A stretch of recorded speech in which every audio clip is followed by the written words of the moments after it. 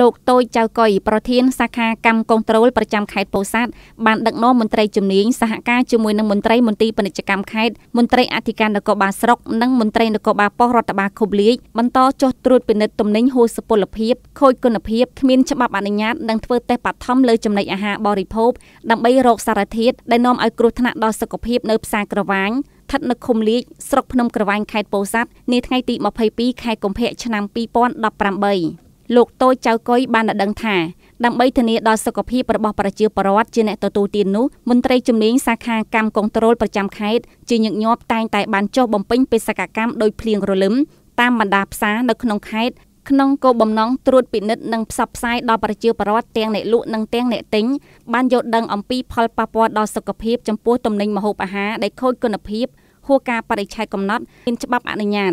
លោកបានលើកឡើងទៀតថាថ្ងៃនេះមន្ត្រីជំនាញបានចុះមកធ្វើតេស្តបឋមទៅលើចំណីអាហារសម្រាប់ការបរិភោគប្រចាំថ្ងៃរបស់ប្រជាពលរដ្ឋនៅក្នុងផ្សារក្រវាញដើម្បីរកសារធាតុហាមឃាត់ដូចជាសណ្តែកបណ្ដុះប្រហិតប្រហុកជ្រូកគ្រប់ប្រភេទត្រីងៀតសាច់ក្រកអំបិលស្ករសនិងចំណីអាហារផ្សេងៗមួយចំនួនទៀតដែលកំពុងចរាចរលក់ដូរនៅលើទីផ្សារ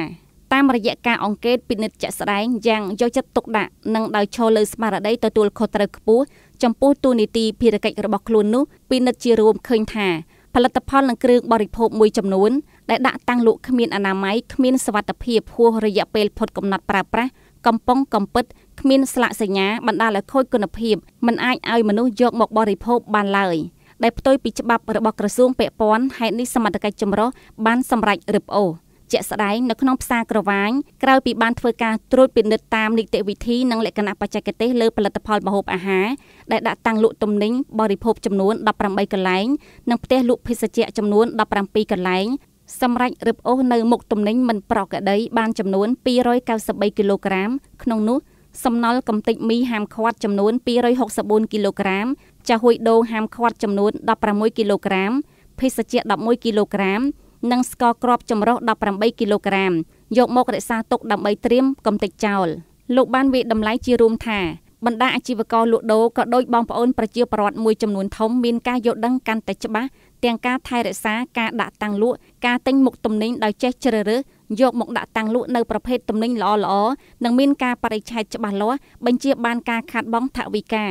តែទោះជាយ៉ាងនេះក៏ដោយក៏នៅមានអាជីវករលក់ដូរនិងបងប្អូនប្រជាពលរដ្ឋមួយចំនួនហេតុតែចង់បានផលចំណេញនិងមិនគិតអំពីសុខភាពនោះតែងតែដាក់លក់ដោយលួចលាក់បង្កការគ្រោះថ្នាក់ដល់អ្នកប្រើប្រាស់ជាពិសេសប៉ះពាល់ធ្ងន់ធ្ងរចំពោះកុមារ